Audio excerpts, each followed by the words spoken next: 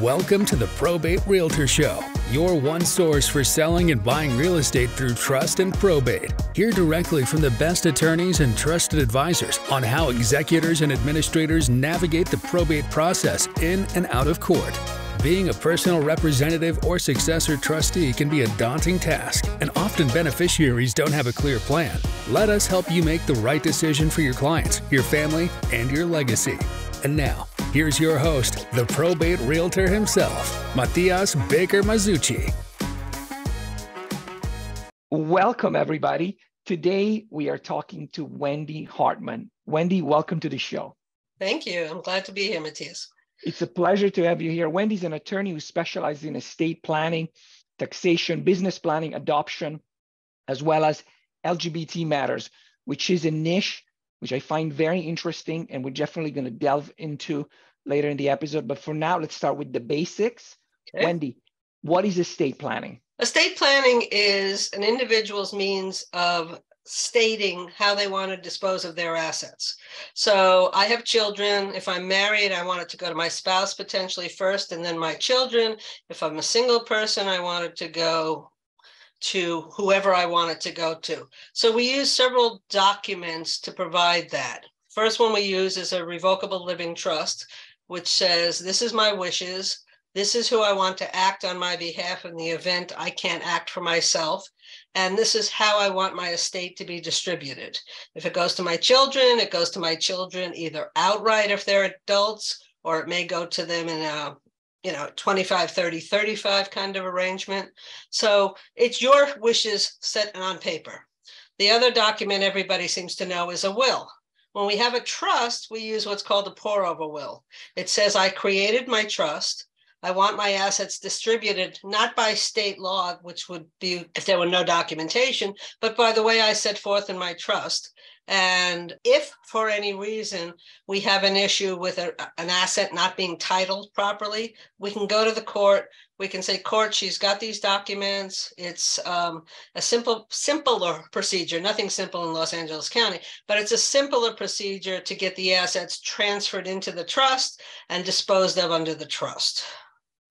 Very nice. And then we also use healthcare directives, durable powers of attorney. We do some dispositive wishes as far as what you want to do, funeral, burial, cremation, things like that. So there's a whole series of documents we use in an estate plan. Very nice. Now, let's talk about the niche that you're in, which is, well, amongst the other services that you provide, you also have a specialization in the LGBT community, serving the LGBT community, which I think it's a remarkable thing. Tell me a little bit about some of the potential legal challenges that same-sex couples may have. I know that now the protection has changed and it's much easier, but I'm assuming that when you started serving this niche, things were not as simple as they may have been now. Is that correct? Yeah. Prior to 2000 or 2003, we really had no protections. In 2003, in California, we got a domestic partnership law, which allowed for visitation and the rights under insurance for a company if your partner works for a company. In 2003, that was expanded retroactively to say, if you're registered with the state of California, not a county, not a city, if you register with the state of California, you're going to get protections just like a spouse would. So we're dealing with 2003, 2005, 2008, a variety of changes. In 2008, we had a short window where California, we could marry. Right. So same-sex couples were able to marry in 2008. If you married during that 5-month window, you are legally married, okay?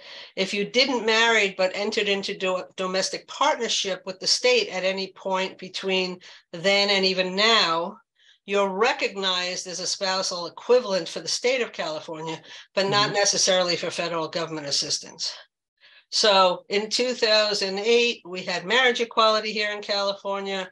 We lost it again just several months later, and then people were registering. People were going to Canada to get married. Right. But in 2000, I believe it was 14, and I apologize because I may have just tripped that up, but I apologize. Around 2014, we got federal rights as far as marrying, and that across the board allowed for same-sex couples who chose to become married, and it should be recognized by not only the federal government, their individual states. For a while, it was a state-by-state process. Right. Okay. Where we are today is all those marriages that occurred during the legal framework are all recognized as legal marriages. Even if we were to lose marriage in the future at some point, those marriages, if they were done at a time and place when it was valid under our laws, then it's a valid marriage. And that most likely, and I'm just going to be cautious, most likely could never be taken away. We may lose future marriage rights, but hopefully that won't happen. Absolutely right. Correct. So let me ask you a question. Now, where we are at right now, when an LGBT couple approaches you and says, look, we need to do some estate planning, what are some of the things that you first ask them to provide? Well, when I sit down with a couple, and there's going to be different things for a single person and a couple, when I sit down with an LGBT couple, number one, what's their status? Right. Okay? We need to acknowledge their status and recognize their status. Many couples are together 30, 40, 50 years even, but never took any legal action. Right. Without any type of legal action, they are still legal strangers under the law. Right. And they have no marital protections. Okay. They'd have to go to court and sue under certain procedures and certain legal cases, and they might win, but they have no legal standing technically. Right. They have to take it to court to perfect any action. Okay. So maybe they said we registered in the 90s. Where did you register? We registered with our employer or the city of Los Angeles or the county of Los Angeles. Okay. Did you register with the state? We don't know. So we have to check and see any point whether or not a registration occurred with the state of California, because that's the only one that's legally recognized. Right. Okay. Then, are you married? Yes, we got married in Canada in 2003. Whatever year it was, Canada marriages were valid, so California recognizes those as a marriage equivalent. We got married in 2004. I think it was 2004 when the governor opened it up for marriage, and that marriage is not valid. Okay. Okay. All right. We got married in 2008, in October of 2008, right before Prop 8 overturned marriage. We're good. It's a perfect marriage. Okay. We got married after 2014. We're good. No problem with the marriage. Okay. So we have to look at the status. All right. Then what I also said is many couples go back many years. Right. Okay? So we have to look to where the legal relationship started. Okay? In California, we have what's called community property rights. Community property rights means that every party in the couple, so both partners, once they either become registered domestic partners or married, every dollar they receive and every debt they incur and every expense they incur during that legal period are community property assets, debts, liabilities. Okay. Now, the exclusion to that would be something that was inherited or received by gift, or something you came into the legal relationship with. So if I owned rental property before I became a registered domestic partner or I became married, then that is my separate property. Right. So we have to analyze the assets that everybody has, the source of the assets, when they acquired them, how they acquired them. For a long time, explaining community property to same-sex couples was very difficult because many same-sex couples still to this day, and I'm sure it's true for an opposite-sex couple as well, but many more in the gay and lesbian community keep their assets separate. Right. So I may have a bank account and my spouse may have a bank account, okay? But if I earned anything I put into that bank account while I'm married or in my registered domestic partnership, then my spouse has a right to half that money, okay? Right. And vice versa. She has a right to half mine, I have a right to half hers, okay? So we always look to the source of the funds, how they're dealing with the funds, and what their understanding of those funds are, okay?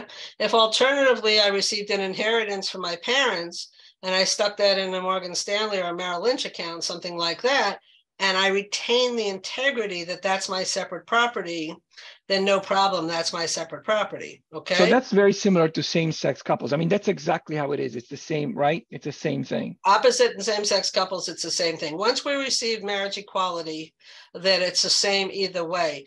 The wrinkle with a same-sex couple is often that history. Right. And then Yes. it's also how they retain their assets now, because somebody could have just been married in the last 5 years, say, or 3 years, and we have to explain community property to them because they often say, well, this is my bank account, this is his bank account. Right.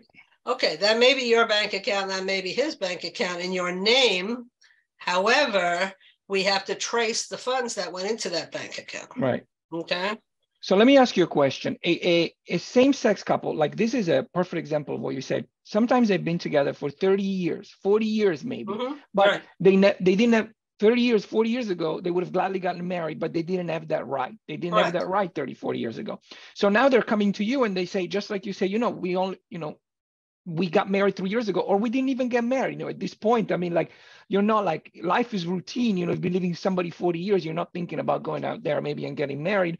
So what is your advice with somebody that says, look, we are a family. We are, we've been together 40 years, and we want to make sure that when one of us passes, the other is protected just as much as a spouse would be.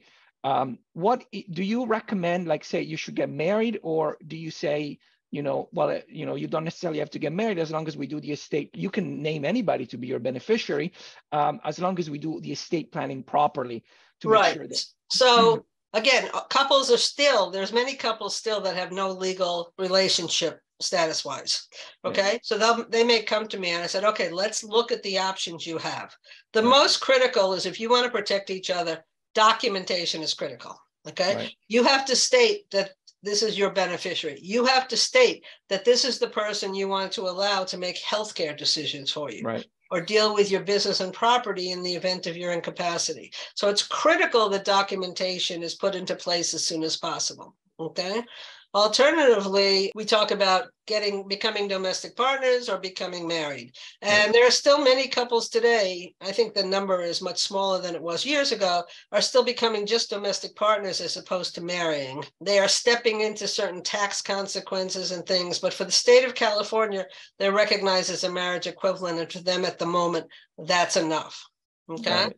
One thing that's important to understand is the filing of tax returns for a domestic partner and a married couple are different. Mm-hmm. And you really want to address that with a CPA who knows how to file tax returns for a domestic partner, because there's certain things that need to be done on both returns to provide for the fact that they are domestic partners.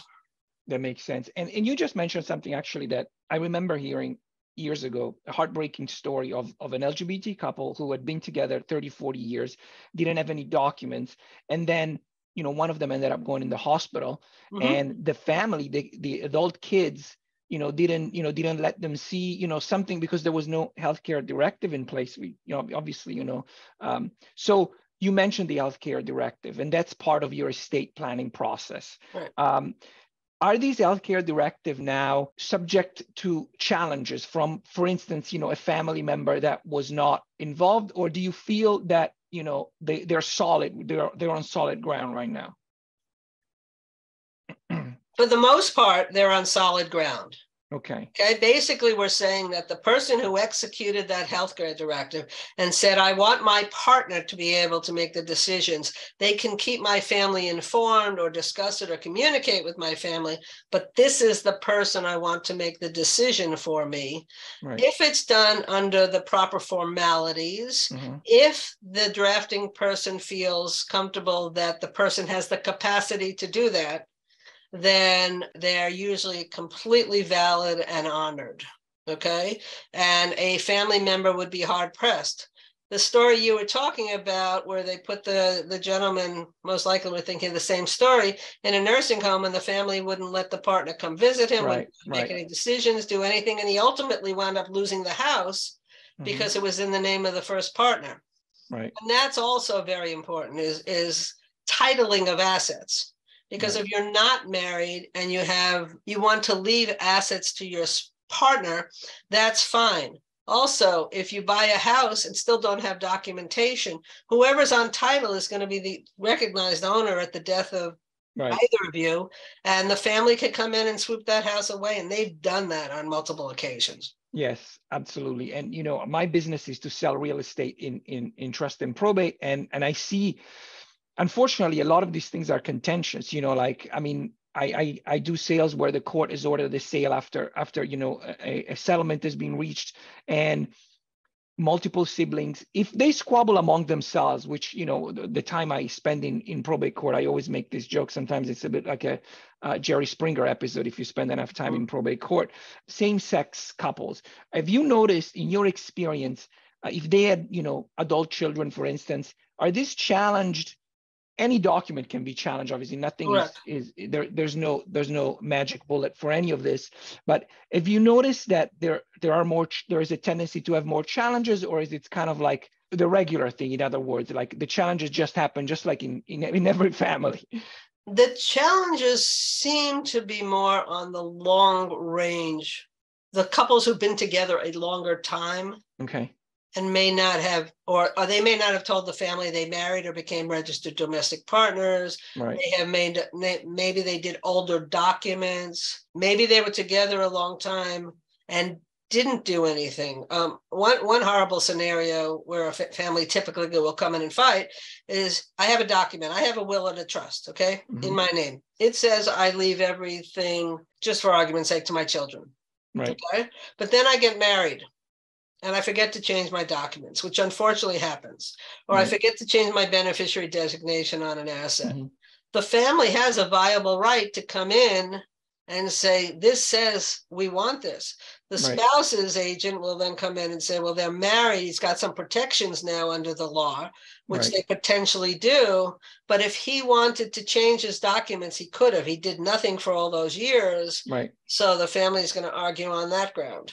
So it's really important for couples to update their documents, to make sure they have documents and beneficiary designations the way they want them. There's a lot of protections that can go into place even if you're married in domestic partnership. This is perfect because it leads to my next question, which is a general question about estate planning. Is that how often and under what circumstances do you feel that an estate plan should be updated? I tell my clients every 3 to 5 years. Okay, great. I say that doesn't mean you're going to have to make changes, but you want to look at it. You want to make sure that your beneficiaries are the same. You want to make sure the persons you designated as the agents or the trustees are still the same. You want to make sure if you nominated somebody to be the guardian of your children in your will, make sure that's still the same, because these things change over time. And as a young couple, we may designate our parents, but 10 years down the road, our parents are that much older and they may not be the logical people to be the guardian of younger children. So it's really important to just revisit it every 3 to 5 years. Changes are not required. Maybe the law changed and maybe there are some changes. Maybe the way we do planning has changed and you want to look at that and have somebody look at that with you. I tell people, you as your children are growing up, you don't know who they are when they're little, but as they're growing up, one may have a problem with a healthcare issue. One may have a problem with drugs or something like that. Well, the last thing you want to do is put money in their hands at age 21. If there's issues with these children. So you've got to look at this, because as much as we evolve through the years, these plans should evolve with us. That's very nice. Thank you. Thank you for that answer. Now, let's talk a little bit about you. Tell me about your story. I looked at your bio, obviously. So you're a New Yorker. Well, right? I've been in California since '76, so that's many years. Okay. I moved out here, got married here, had 2 children, I have 2 stepchildren as well. In my mid-50s, I realized I was also gay. I was gay. I wasn't also gay, but I was gay. And I came out. My spouse has been lovely, and we're still friends, and we do all the holidays and things together. The kids have done well with it. So moving on, I was a late in life, recognized myself as a lesbian late in life. So I had already, prior to that, taken a very serious look into the LGBT world, not for myself personally, but I had a lot of friends in the community. So I think I was geared towards that community when I didn't even realize I myself was gay. Oh, so I've been doing that kind of work several years before I even realized I was gay, which was interesting. I went to law school in Los Angeles here at age 40, so I was older. I went on immediately and got my master's in tax law. And then I became certified by the state bar as a specialist in estate planning, trust, and probate law. Very nice. So I've got those credentials. And being an attorney is a second career. Yes. Yes. What was the first career? Mostly business consulting. I was an accountant when I started out, and then I kind of evolved into doing more business consulting because I loved business. Worked with a lot of small to medium-sized businesses, just helping them through certain issues. There was a time when I worked for a human resource company. So I learned a lot about the human resource side while I was there. It was just a few years, but I was involved with that. So when my transition to consulting with businesses and things from accounting to that, I was able to help along the human resource side. I was able to help not in product development, that wouldn't be my specialty, but the business side of the business. Wonderful. Very, very nice. And eventually, so as you said, you were interested in the LGBT community prior to you yourself. That's how, and may I ask, what sparked your interest? So you were not a member of the LGBT community per se, but you were already serving it. So may I ask, how did that happen? How did I begin serving it? Yes. I'm not really sure. I think I just felt a connection, or I felt it was an underserved community. Yes. And I had several friends and a few family members that were in the community. Very and nice. They would ask me questions, and I felt like in our area it was underserved. Very so I started working and learning as much as I can, not realizing it was my pull and my impetus, to help me along. That's great. That's the regressive mindset. Very nice. Now, you're an educator as well. You were featured on the Wall Street Journal. You give talks, and that's wonderful that you share. Are your talks geared towards estate planning? Is that the niche that you give talks about? For the most part, it's some aspect of estate planning or just general estate planning. For years, I was talking about estate taxes when our exclusion was very low. Okay. I started talking about in the transition we were going through between 2005 and 2008, before marriage equality in California. I was doing a lot of speaking to the LGBT organizations, and we were trying to advise them of what was going on. What is community property? What is domestic partnership laws? And then we talked about marriage as marriage came out, and losing marriage and back to domestic partnerships. So there's a series of things, but for the most part, estate planning in the community. I did some speaking, or I did some articles on adoption issues and gifting issues, I think. Got it. Very interesting. All right. Well, before we end, I have a little fun exercise for us to do. If you would indulge me and play along with me, I have a list of 30 questions, and I want to ask them all, I promise. I would like for you to pick a number between 1 and 30. And so we'll find out a little bit more about the back of the business card, as they say. All right. Well, my birthday's the 28th, so it's my favorite number. Okay, perfect. 28. If you could be invisible for a day, what would you do? It used to be follow my kids around. But that's interesting. I have a passion for photography. Uh-huh. So I think if I could just do anything right now without any ramifications, I might follow some photographers around just to see, their setup and their lighting and things like that. Oh, so that might be fun for me. That's great. All right, let's do one more. All right. 20. 20. Oh, interesting. It ties in. If you had a year off with pay, what would you do? Well, that's interesting, because that's probably the same answer.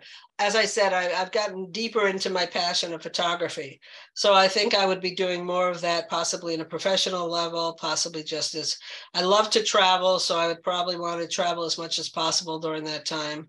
I'm also trying to write a book or two. I've got a novel going, and I've got a professional book going. They may never get done, but at least I've worked on it periodically. A novel? That's interesting. Okay.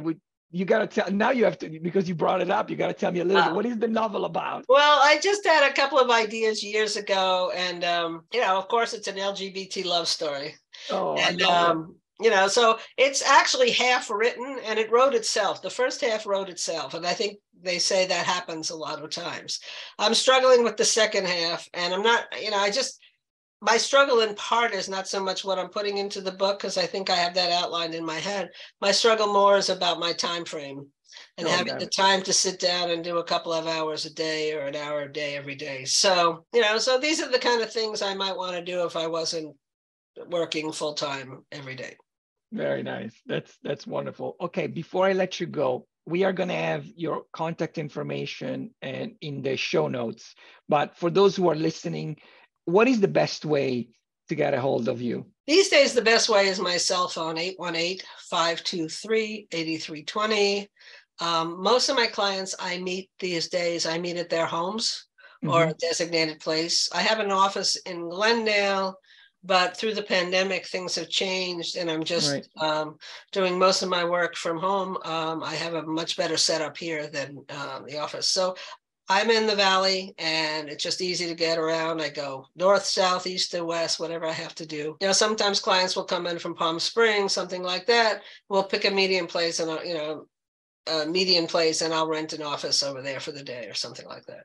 Oh, very nice. Very nice. Great. Well, Wendy, it's been such a pleasure to have you on the show. Thank you so much for your time. Thank you, everybody who's joined the show to listen to this, and I will see you on the next episode. Bye, everyone. Bye. Thanks, Matthias. Bye. Thank you. Bye.